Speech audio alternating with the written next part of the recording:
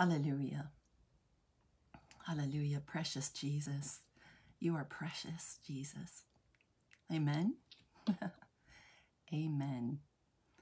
He is a precious Jesus. And I pray, oh God, as I open my mouth this morning, you will fill it. Fill me to overflowing, Holy Spirit, as I reach out to you. Oh God, you know my heart. You know my heart. You know the hearts of your listeners this morning.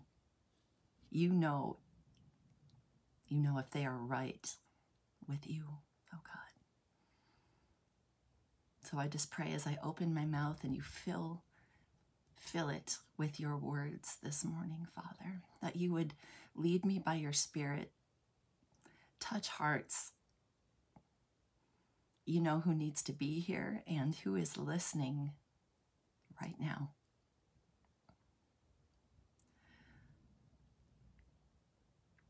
What condition is your heart?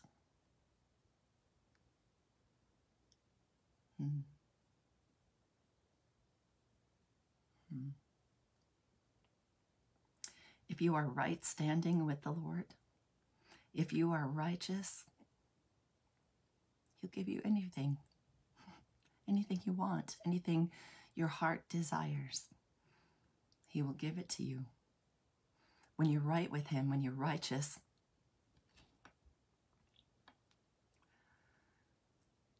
you naturally pray according to His will in your life. It's perfect. His perfect will. It's all you need. And all He needs from you is your heart. Let's call it a canvas. Are you right with Him? How do you know? How will you know if you are right with God? Good morning, Shar. It's good to have you here this morning. Bless you, sis. When you're right with Him, when you're righteous, His goodness, His mercy follows you everywhere. Everywhere. Everywhere you go, you find favor with everyone. That's amazing. Oh, He is good when you're fully consecrated to Jesus Christ. No weapon formed against you will prosper. In Jesus' mighty name. The shepherd is good. He is a good, good Father. He is so good. There is none like Him. Lord, there is none like you. So as we lift up a hallelujah to you this morning, Lord, that's all I have. That's all I have for you, my King. All I have is a hallelujah in my heart. And it is so right with you. It's so right. Hallelujah. Thank you, Lord, for grieving our heart for what grieves yours when we are righteous, when we are right standing with you. Thank you, Lord. Thank you. Thank you, Holy Spirit, for your presence. Precious, precious Jesus. Let's pray. Amen. Holy Spirit, we lift you up high this morning. Edify you. Praise your name, sweet Jesus. We praise the name of Jesus. You are the one true way to the Father. The only way to the Father is through you, Jesus Christ. Hallelujah. We commit this time to you this morning. Lord, we lift up the families and the friends, Lord, of the military men from around the world, including the United States, who lost their lives at Kabul, Father. We lift them up to you, Jesus. We pray that many hearts would be turned to you, Lord, through this devastation, because you turn everything around for good. What is meant for evil, you just turn it around. You do that. You do that. But Lord, we grieve with those who grieve this morning. We do, Lord. We grieve with them. We feel the sadness. We feel the sadness in the spirit realm. And we're so sorry for the great loss. There's no bringing them back, and there's no replacing them. Those human lives lost, and our heart goes out to the families this morning. Thank you, Lord, for placing a new song on my heart. Thank you, Lord, for connecting me back to Lonnie Ginn, and we're writing the song at Kabul. Hallelujah. At Kabul, Lord, that these lives will never be forgotten. So, Holy Spirit, place around us that blood of the Lamb shield of protection to guard our heart, soul, body, our mind, and our spirit. Hallelujah. And let nothing but your love penetrate that blood of the Lamb shield of protection in the name of Jesus Christ. Place on us the helmet of salvation, the breastplate of righteousness, the belt buckle of truth. Shod our feet with the preparation of the gospel of peace of Jesus Christ. Place in our hand the sword of the Spirit, which is the word of God, sharper than any double-edged sword. Place in our other hand the shield of faith to quench all the fiery darts of the wicked one. Lead us not into temptation, no, but deliver us from evil. Hallelujah. For yours is the kingdom and the power and the glory. Hallelujah. Oh Lord, we feel your goodness here. Your goodness, your glory is with us this morning. We praise you. Hallelujah. And Lord, that's all we have to give you this morning. Is our hallelujah. So hallelujah, Lord. Holy, holy, holy are you, Lord. Precious Jesus. Wow. He's really touching me this morning. I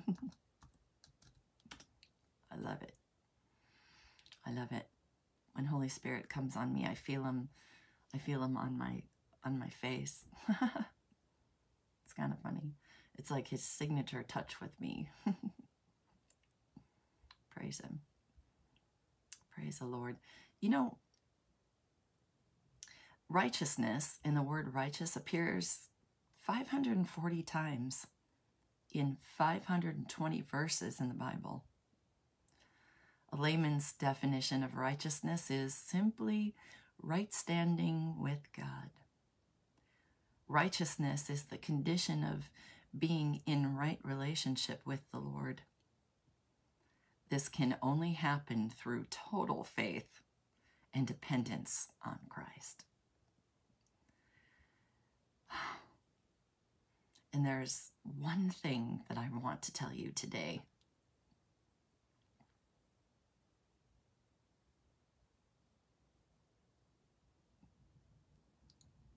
If you do anything, if there is anything you do, prepare your heart for the living God.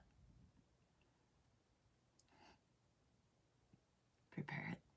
His goodness and his mercy will follow you everywhere you go. You won't want anything. You won't need anything. He will meet all of your needs. His grace will be sufficient for you. But before I tell you that one thing, that one phrase, I want to stay with you for the rest of the day, hopefully for the rest of the weekend. I'm going to bring you an update, and the Lord is doing some mighty things through my worldwide ministry. I praise him. Jesus is magnificent. What a magnificent King. I feel so lit up this morning. Hallelujah. Yes, he's creating this international ministry for him to glorify himself through me, and I praise him, and I give it to him every day. I place it on the altar, and I say, this is yours. This is your ministry. This is your yours. My heart is yours. And if all I have is hallelujah and my heart to give to you, Father, I give it to you every day. But yes, he's preparing his people, and there's a new project in the works, and I'm so excited about it. So excited. Oh. A sister in Christ from India contacted me, and we met, and it was glorious. And yeah, we're forming this international group, and I'll have more to tell you next week, but my messages are going to be less and less. My message is probably going to be once a week from now on, and perhaps Monday mornings. I don't know. I haven't prayed it through and worked it all out with the Lord, but it's possible perhaps Monday mornings I'll do that. But there'll be another amazing international group presented to you through Morrow Support. And so I want you to just be praying for us, for this international group. Women, powerful, powerful women from around the globe.